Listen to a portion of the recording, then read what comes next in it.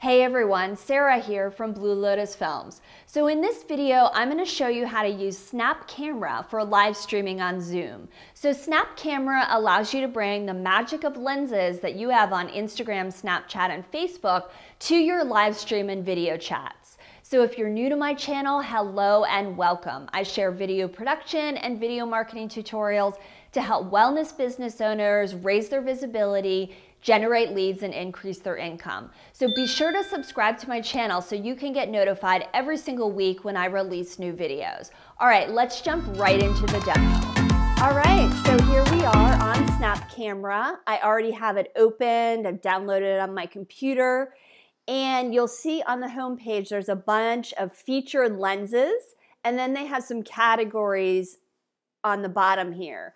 And so to try on a lens, all I need to do is single click, and you'll see it does have a snap code, and then you can preview, you can see this is exactly how it will appear in Zoom. And let's see what another one we can try out here, this Wonderland. Some nice snow. Let's go into the funny category. Ooh, I want to be a Smurf. You guys remember the Smurfs? Yeah, who wouldn't want to be a Smurf if you were a kid in the 80s, man? I would want to be a Smurf, but why don't they have Mrs. Smurf? Remember Mrs. Smurf? So yeah, you can use any of these for your Zoom meetings. And let's be a TV now. Now imagine, you're in a Zoom meeting. Maybe you want to use these lenses as part of your presentation, right? Why not? To make it kind of fun, to, actually illustrate what you're talking about. Like for instance, I work in media. Maybe I'm making a presentation on TV and video. Who knows? But the point is, there's many ways that you can use these Snap lenses. Okay, so here we are on Zoom, and I want to show you guys how you can activate Snap Camera. So you do need to have Snap Camera open. You'll see I have the application already open, and then I just go in here and I choose Snap Camera under Video, and I already have a filter selected. And so if you want to change your filter, you want to change your lens, in other words, you've got to go back into Snap Camera and do it manually. And that's why it's very good to have favorites already selected. So I could just switch it to whatever lens that I want to use. But then when I'm in Zoom, I can turn this lens, I can turn Snap Camera on and off simply by using my hotkey. So you see, I've activated my hotkey, but you cannot switch between lenses unless you go back into the Snap Camera application and then you select a lens. So if I want to be a banana now in my Zoom meeting, then I select it, and now I'm a banana on Zoom.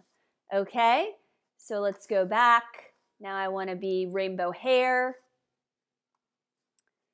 And now I'm rainbow hair on Zoom. Now I am also using eyeglasses. The image that you're seeing here, it is coming through in eyeglasses. And if you don't know about eyeglasses, I'll leave a link to a video that I did, which you can watch and learn all about eyeglasses. But I just want to mention that because it's kind of cool that you can combine two applications in one. So in other words, when I'm not using a lens here, the eyeglasses image is coming through.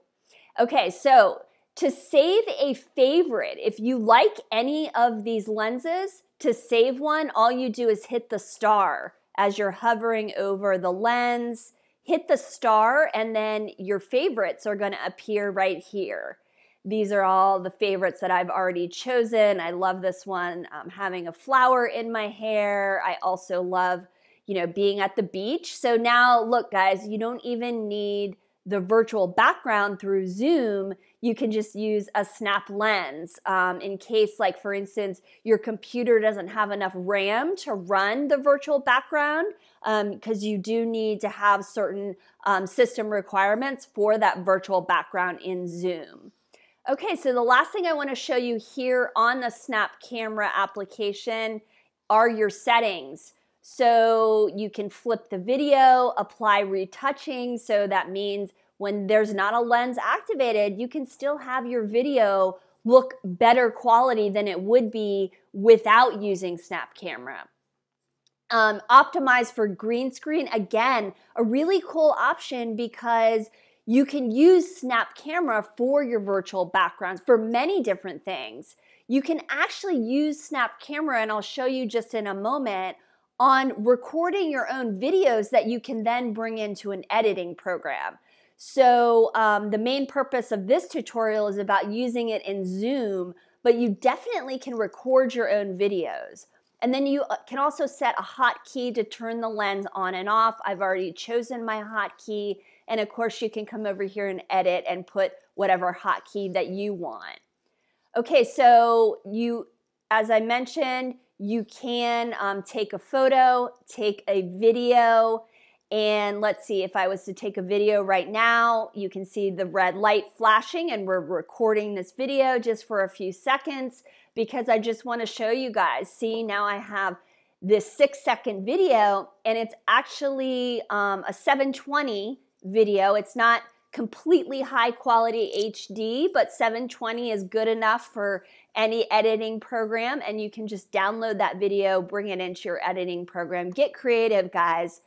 You know, that's what I'm here to share with you every time I do a video, just to remind you that these tools, yes, they can be used for what they're meant to be used for, the main purpose being using it on Zoom, but think of ways you could get creative with it, you know, recording your own videos. I mean, these are essentially free effects, free green screen effects, you guys. You don't have to pay an animator. You can do this on your own just by using Snap lenses.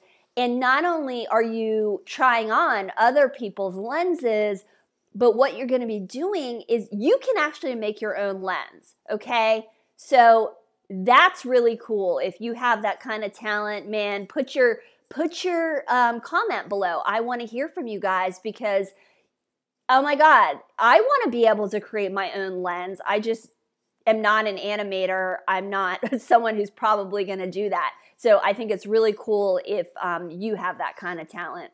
Thanks so much for watching this video. Be sure to like this video and comment below and let me know if you're going to be using Snap Camera on your next Zoom meeting. I would love to hear from you.